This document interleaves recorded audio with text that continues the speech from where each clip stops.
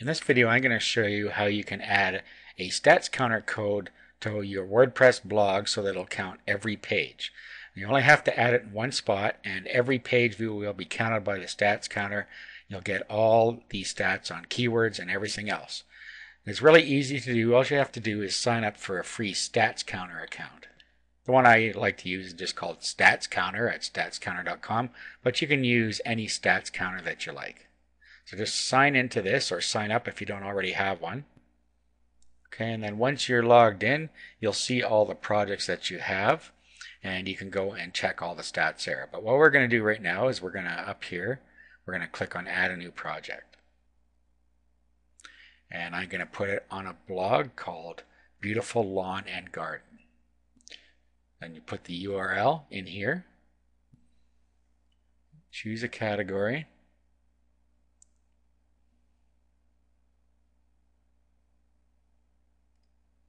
with hobbies and interests. Choose your time zone here. The log size, you're only going to be able to use 500, but that's fine. It gives you enough. IP blocking, if you don't want it to count your hits, just grab your IP address from over here.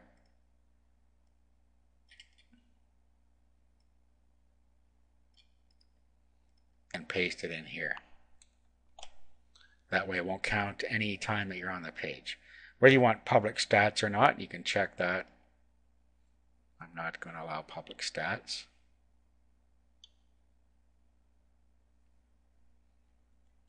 Okay, just configure and install code now. Now I'm going to do an invisible counter. It's up to you how you want this to look. And then we'll click Next. And we'll do the default installation guide. Click Next again. Here's your code. So just click in there and then copy this code. And then what you should do is open a notepad session and paste it in there so that you don't lose it. There's also been emailed to the email account you used to set up your stats counter code. Okay, so we'll paste that in there for now. Now what we do is we have to go to our blog. And then what we need to do is we need to change one of the files. Now what we need to do is actually edit the theme that we're using. So let's just go to the admin area of this blog. And we'll log in. Okay, so we're logged in now.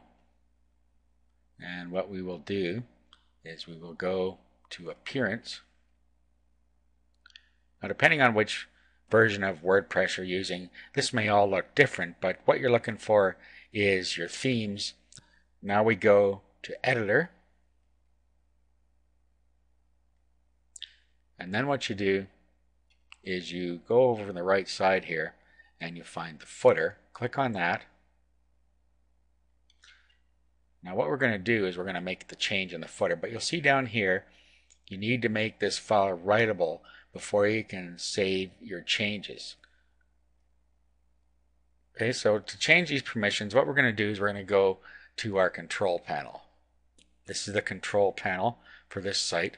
We just go to File Manager, and then we go to where our blog's installed.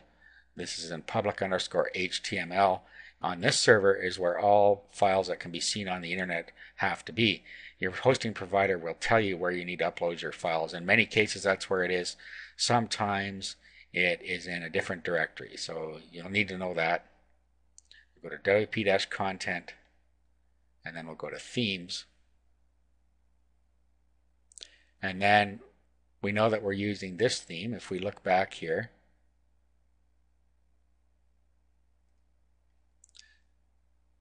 we know that we're using the gardening theme 2.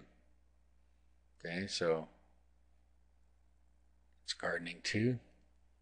Go inside there, find footer, click on it, and then change permissions.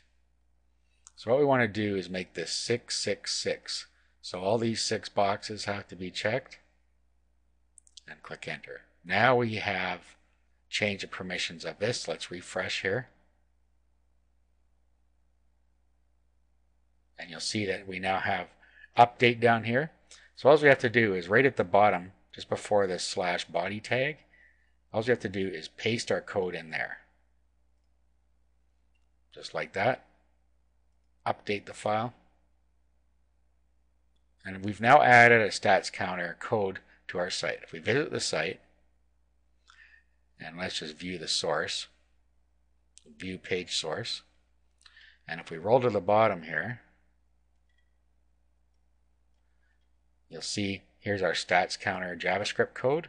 Now it doesn't matter which page we go to, pick a page at random here, we'll click on that, and now we'll view the page source again. Just view page source. We'll roll down to the bottom. There's our stats counter code. So it doesn't matter what page people go to, we'll always be counting their stats. We'll be able to see where they came from if they entered from a search engine on a certain page, which is very useful information. Okay, now you know how to add stats counter code to your WordPress blog.